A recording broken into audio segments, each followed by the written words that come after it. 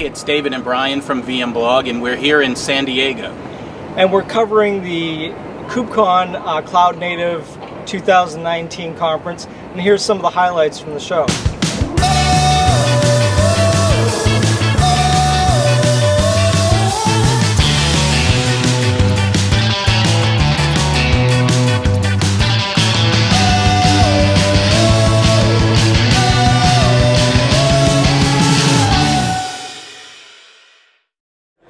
We're here at KubeCon 2019 in San Diego, and we're speaking with RackN.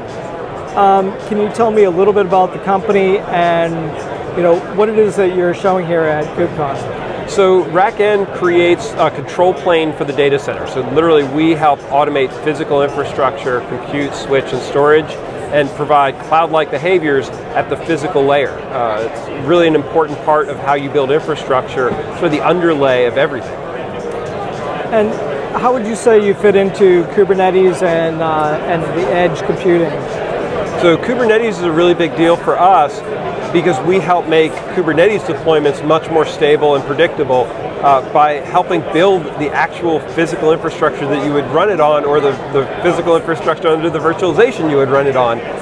But what we found is that if you can do a good job building those layers, then what you build on top of that is much more stable, robust, reliable, and repeatable.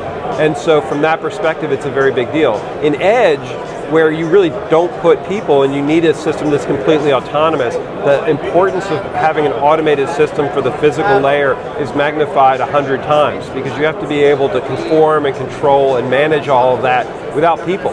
In a lot of cases, in very remote locations or in very small footprints where you really can't put a lot of control infrastructure. And I understand you were recently at Edge Congress. Can you tell me a little bit more about that? Yeah, Edge Congress was really fun. They asked me to talk about the vision for the Edge, and I turned it around a little bit and gave a cautionary tale and laid out some unpopular opinions about what could go wrong in Edge, or if we don't really get together and work well, then who could steal the Edge, right? You could have Amazon or Microsoft coming in and having as much dominance in the Edge as they do in cloud. And for people, especially in that audience, that isn't an attractive outcome, right? We want Edge to be something that is heterogeneous and multi-vendor, and where you can show up and do your own thing and really own that infrastructure. And my opinion of Edge is that that's actually what it has to be, that we have to have a lot of different variations in Edge. It'll be very heterogeneous. It'll be a place where you can bring innovation and new devices and new IoT and new compute styles, and those have to coexist. So Edge should be a really exciting, interesting place. The purpose of the unpopular opinions was to get people thinking a little bit about what it could be if we lose our way. And where can people go if they want to find out more information about RackN? So RackN is RackN.com. Our primary product is something called Digital Rebar. It's a platform that automates pretty much anything in the physical infrastructure space, any OS, any architecture, connecting all those pieces together. And the best place to start with that is at portal.rackn.io, where you'll see the Digital Rebar start page, and you'll be able to just start going. Usually it just takes an hour, and people are provisioning their own infrastructure that fast.